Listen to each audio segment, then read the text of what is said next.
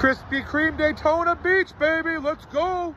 This Krispy Kreme currently has 4.5 stars on Google. It's located in Daytona Beach. I found a funny review I wanted to share from Nikki. It's a 1-star. She says, she's not sure if the guy and the girl at the store are dating. They're definitely in some sort of lover's quarrel. She said there was some really weird energy. The girl kept rolling her eyes. They wouldn't communicate properly. Oh, lovers quarrels. Especially when they get mixed up in the workplace. You gotta love them. So let's get into my experience here. This was November 1st, so it was the day after Halloween, and they still had all the Halloween donuts there. I don't know. They're trying to get rid of some old stock, I guess. No, I don't know. They obviously had to get rid of them.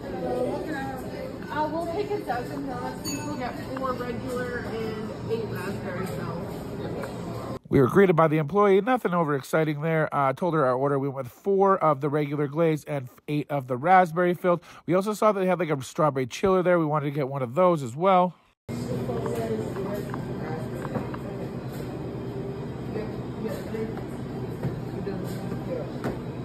I'd just like to point out these girls are all business. No smiles, no nothing. Just there to do their jobs.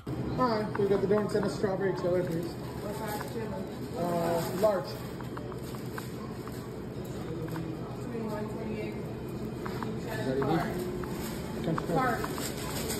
We paid for our order and grabbed some napkins and stuff. And I tried to say thank you guys on the way out, but they weren't having it. Thank you guys. Have an amazing day. All right, now that we've seen my experience, time to rate my experience. The donuts were absolutely freaking amazing. The Krispy Kreme donuts, how could they not be? They're one of my favorite donuts. Those raspberry jelly, oh my God. The strawberry chiller was too sweet. We didn't enjoy it. We didn't really get much into it. But I'm going to go with 3 stars today. 3 stars for this Krispy Kreme. I felt like it could have been a little more pleasant.